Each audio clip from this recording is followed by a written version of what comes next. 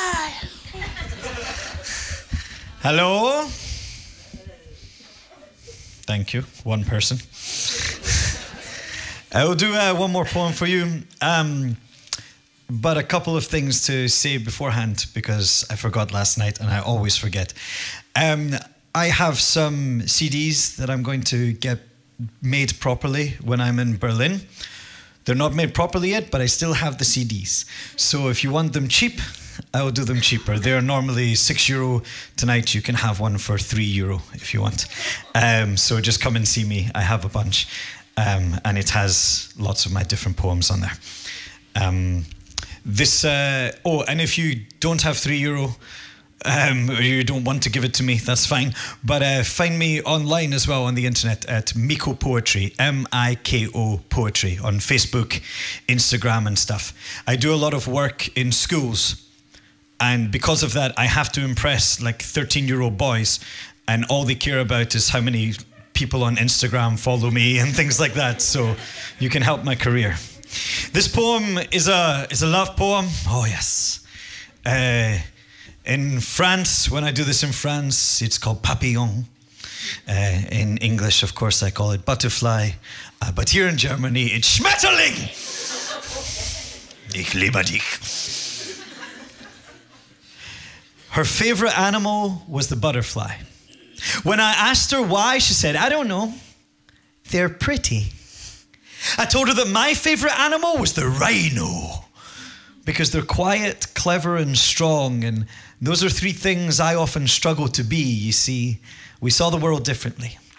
One day she complained to me that I write too many love poems and none are about her. Why don't you write me, she said. Why don't you write me? But if you took the time to listen, you would know that I write you love poems every day. But like a rabbit being pulled out of a hat, sometimes the magic is gone when you have to explain it. How plain it is for me to see that I've been writing you love poems that you just never cared to read.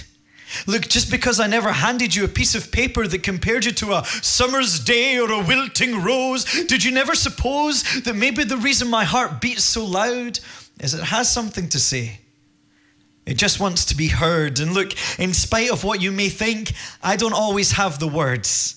That's why as poets, we speak in metaphors.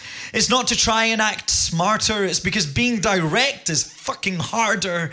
When you heard me say, take my coat, I was trying to say, let me shelter you.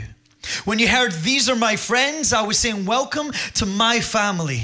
When you heard, this is my family, I was saying, I really hope our relationship can survive this. 200 baby pictures of me in the bath, every single one with a strategically placed rubber duck. The day I moved from holding your hand to interlocking our fingers, I was saying, I'm ready for us to hold each other.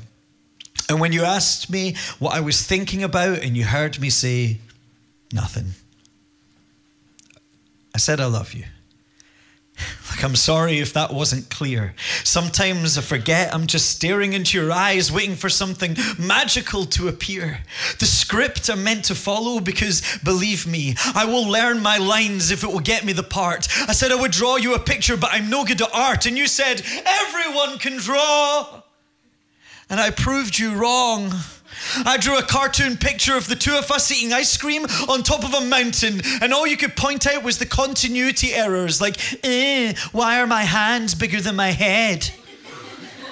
I said, so they can hold me. She said, don't you remember that I'm allergic to dairy? I said, it's sorbet. She said, how did we get to the top of the mountain before the ice cream even melted? I said, teleportation. She said, that doesn't exist. I said, no, not yet, but one day it will. And when it does, I really hope we're still together on top of a fucking mountain. Look, I know I color outside of the lines sometimes, but I wish you could read between them and see that that picture said, I love you.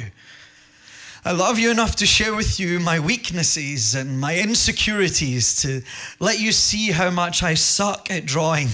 Instead of just clawing you into bed with a highlight reel of my best features, look, I don't want the trailer to give it all away.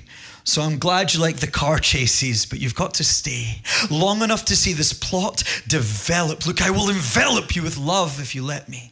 Keep you safe with unbreakable arms. I will protect you. And look, that has got nothing to do with masculinity. It's just the task you've given me when we're wrapped in infinity. The bedsheet round us like a cocoon. We grew together. Don't you remember how no one else could enter and we would never leave? And you looked me in the eyes and asked me if I believe that butterflies ever miss being caterpillars.